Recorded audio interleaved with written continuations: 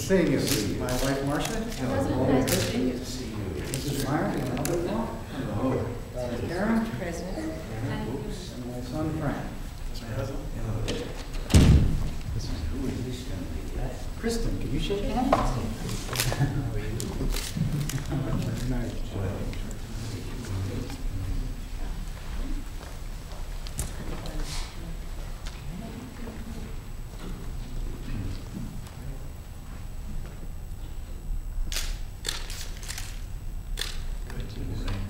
Well, Frank, knowing this is a very happy moment for us in one way, but mixed emotions in the other. The only thing I can console myself with is that maybe the private enterprise system needs you more than we do. Right now. It's been 30 years of varied and great faithful service and sacrifice I know on the part of the family also.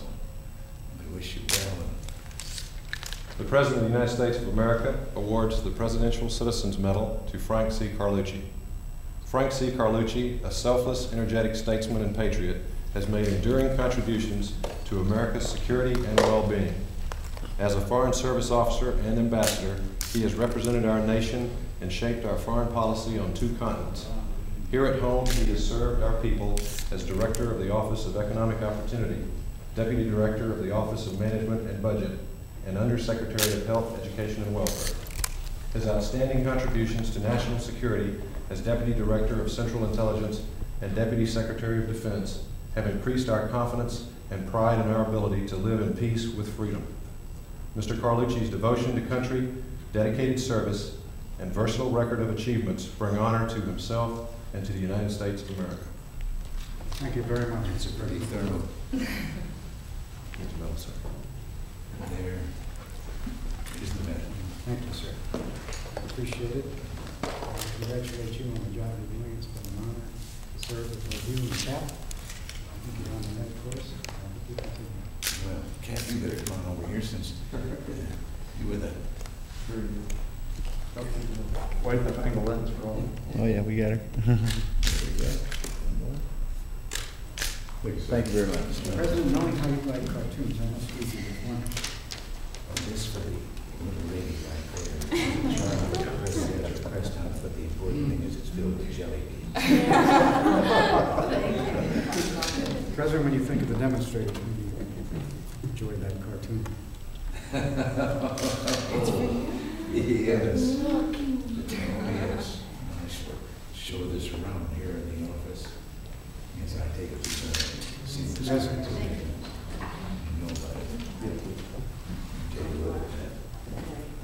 Thank you very much, Mr. President. It's been a pleasure to work with you.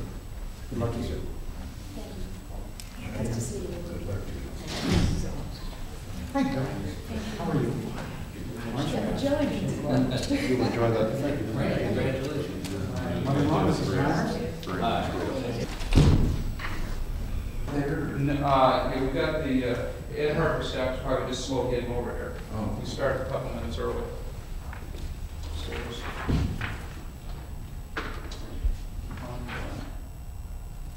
Still gave them to 4 enlisted men. They were seen holding hands as the ship went down. Hello, Mr. President. Arnold Inspector, how are you? Nice to see you. Mr. Norman. Mr. President, Norman Slaughter. Well, please join. President Rabbi Landis. Nice to meet you, Mr. President. Nice to see you. Dr. Freeland. Sir, nice to see you. It's a pleasure to be here. Chaplain White. Nice to see you. And Admiral Trower. How you doing, Mr. President?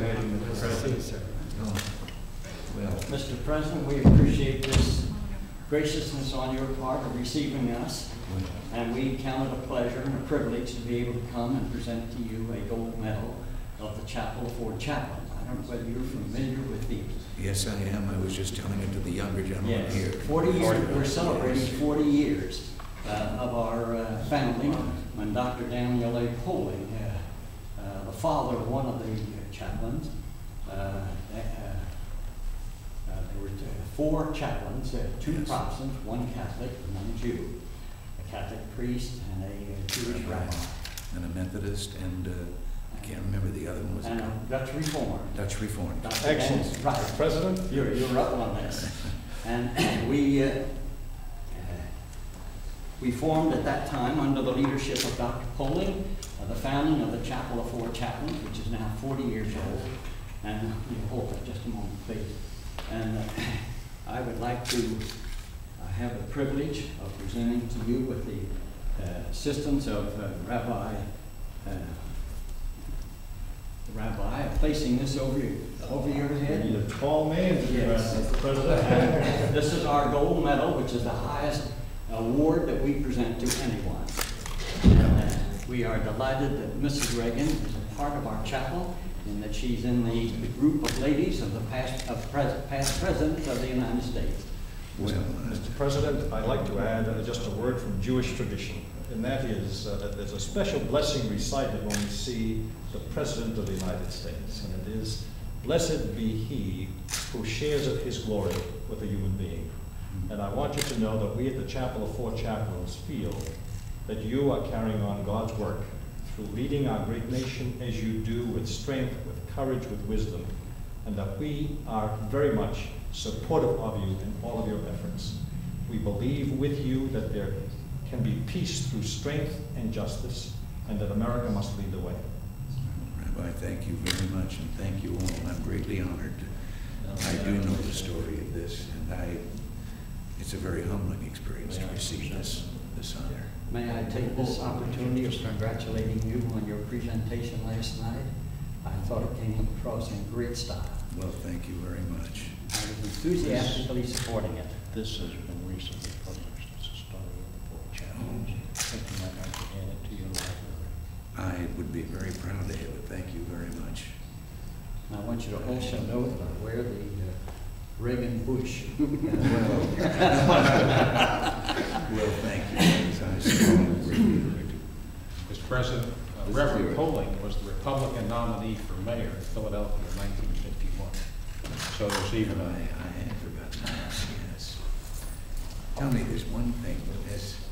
Was there ever any effort made, or does anyone ever know who the four men were? Oh, you seem to like those. No. I'm sorry. I didn't let you finish your thing. No, Does anyone know who the Never four been men were known. who received the life jackets? No, there were several men who claimed, and the War Department investigated, but they were proven to be false. And then Dr. Poling said, "Well, now, Walter, if you took a life jacket from a man and left him to die, you wouldn't want that known." So I said, "Let's not try to find him." Then we get the answer. Oh, I never thought of that. Yes. Well, I'm deeply grateful. Well, we're grateful to you that you are our president. Thank you. Thank you very much.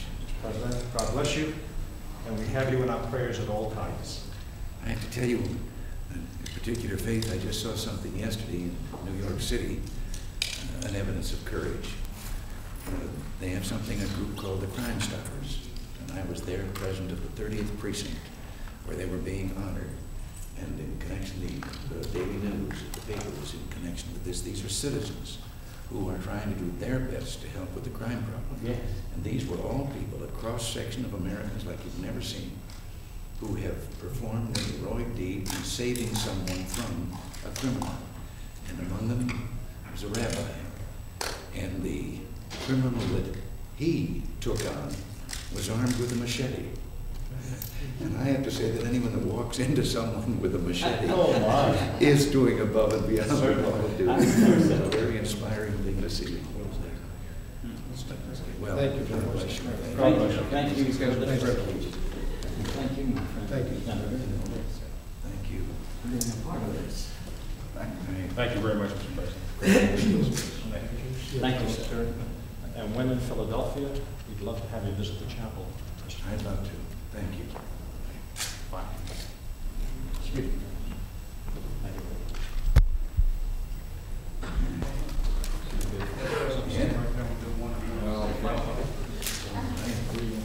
Maybe just right here. Okay. Nice to And Janice Farrell. nice to see you.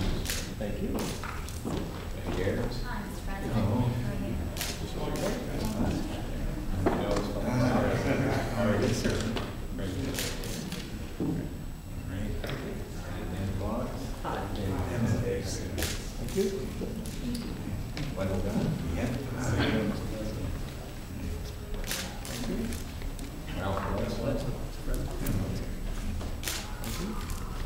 Hello. Hello.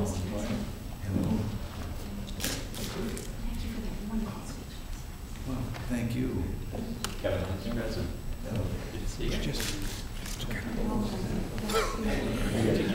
Robin Turner. I'm the president. Thank you very much. Good speech last night. Emily Ross.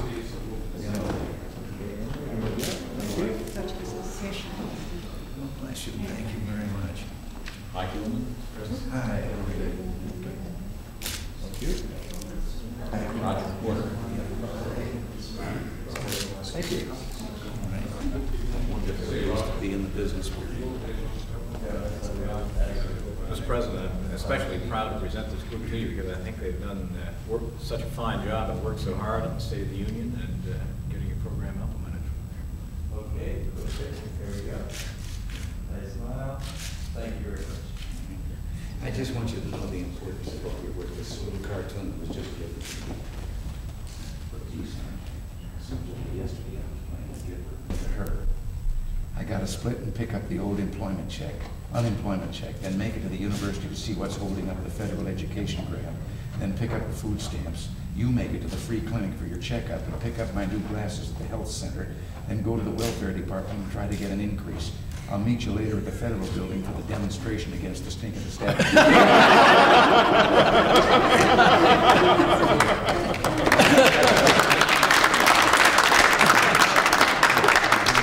Establishments are all relevant.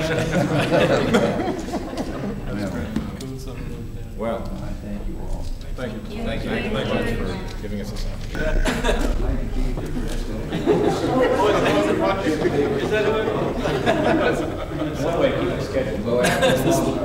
It was awfully hot in that suit outfit today. Oh, he was. He finally began to peel. That's part of the new diet. Thank you. Thank you. Well, Mr. President. How are you? Remember, See you. good friend, Hi, Mr. Clarence. President. I wanted to give you this first of all. From my little library, it's a biography of Sam Baldwin. Well, And you have a little inscription in here. And I got a lot of fun out of reading it. It's fantastic. And it tells all about the good old days. And the gold one is sure is anyway. oh, I know a lot of them. Yes, he was truly a character, and all of them Really? were basically true. I finished that about a year and a half ago, and I was saying, now what could I bring to you that would be nice and unusual? And it's so light reading, and it's very humorous, some of the things that he did during the war and stuff. I wonder if the ones in there about, you know, he loved to play cards, but he was the world's worst card player. And Groucho Marx could have made a living playing gin rummy. And it was at Hillcrest Country Club, a golf match, and he wanted to play gin rummy with Groucho. Groucho told him he had a date. And Sam started in on him and the ball adjusted. Groucho finally said, Sam, look, I'll play 30 minutes. Win or lose, at the end of 30 minutes, I've got to go. Well, at the end of 30 minutes, Groucho's $14 ahead. And Sam says, and he talked, you know, kind of, and when he got excited, his voice went higher. And he said, you're leaving with $14 of my money and you're not giving me a check. And, well, the upshot of it was that 3 hours later, Groucho was into him for $4,000. And now he said, I've got it. And now Sam was really screaming. And Groucho said, wait a minute. I told you I only wanted to play 30 minutes. Now he said, forget the $4,000. Just give me the $14 I was ahead at the end of the half hour. And Sam's voice came right back down. He says, that's fair enough. I'll play you one hand, double or nothing. There's the one in there. There's another one in there when they wanted to clean out the studio files at one time. And so his assistant came in and said, Mr. Gold, we have to get rid of all of those boxes in the back lot. And Sam said, okay, just make a copy of everything. But, they're novel. I thought you'd like that. It's very light reading. Oh, I look forward to this. Oh, you really, and all of those things that everyone thought couldn't be true were true. Eddie Cantor, when he brought him out from Broadway, put him in a few of those musicals. And finally, Eddie said to him one day, he said, you know, Sam, this is wonderful, and I love this and all, but he said, there's, you know, sing, dance, jokes. He said, pretty soon the audience is going to get tired of seeing me do the same thing. He said, I need a change of pace. Sam said, Eddie, don't worry about it. If they get tired of seeing you, I'll get someone else. I want to take the opportunity, this time in the term, to say that I do everything I can to make sure folks understand what you're doing, both in foreign policy and domestically. And I would hope that some of the congressmen and the senators who are opposing what we're trying to do in Central America would understand that this is not a Jane Fonda movie. And I told a friend of mine the other day, I said we should line up some of them, I won't mention their names, and give them what we call, like Mr. Watt got the foot, we should give them what's called a Jane Fonda Patriot of the Year Award. Because it was a great article in the Wall Street Journal this morning by Morton Kondracki, who's editor of the National Review, and he's very liberal. And he came out full square supporting what you're trying to do, and went back over the history of when President Ford was trying to get aid on Vietnam, and they knocked it down, and then he went down the dominoes that had fallen. And I don't think a lot of the people understand that at all. No, the Kondracki article is really good. They laugh about the domino theory, it worked. And they never asked dominoes. There they are, way over That's the right. border of Thailand. Exactly. Yeah. Well, listen, you got me started on San Diego. I meant to say, I know you've been doing some traveling and have some more planned, and no, I appreciate everything that you have done, and I know what you're doing out there. And Well, a lot of people don't see the forest for the trees a lot of times. And then our great, no offense, gentlemen, the great media just doesn't. There are people there. I'm sorry. They just, I get very, as I was telling Faith in the communications line, and I get very concerned about how the networks and the papers are taking our First Amendment and really just kind of abusing it in terms of the Westmoreland case, and it's very dangerous to me. Yes. But I don't want to take up any more of your time. Well, listen, it's good to see you. Okay, I hope you like that. Oh, I will. Okay? I will very My much. pleasure.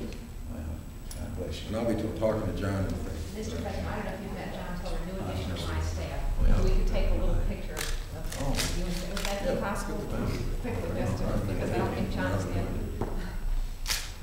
Thank you. John was a great supporter of your campaign in 1980 in Pennsylvania. He's been at the State Department, he's now here. Well, I appreciate that. Now that picture you see is going to confirm what a lot of people said though about me and what they think about me. I've never been able to understand. Every time I saw me when I was in show business for the first time, and I'd never seen me before,